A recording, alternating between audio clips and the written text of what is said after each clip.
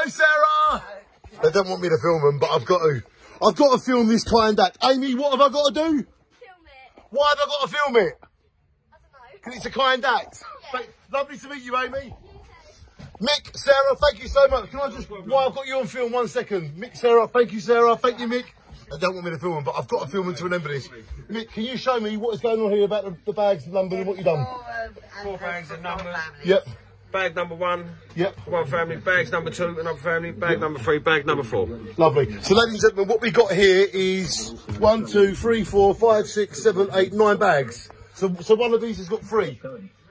Yeah? And you want me to give these to 4 deserving families? Yep. And why have you done this? Because it's Christmas. Mick, Sarah, we love you.